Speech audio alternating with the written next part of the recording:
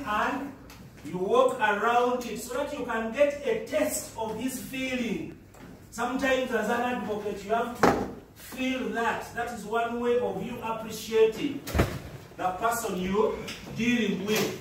It's very important. So we are also going to address this, that how would you help your client deal with the above fears if you were in their shoes?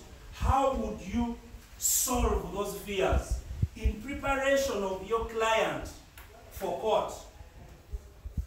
Because we have had a number of fears, and it is your duty as an advocate to address those fears. It is your duty as an advocate to prepare your witness for court.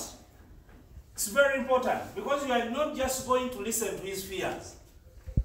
It is incumbent upon you as an advocate to address those fears. And the best way of addressing it is by putting yourself in his shoes.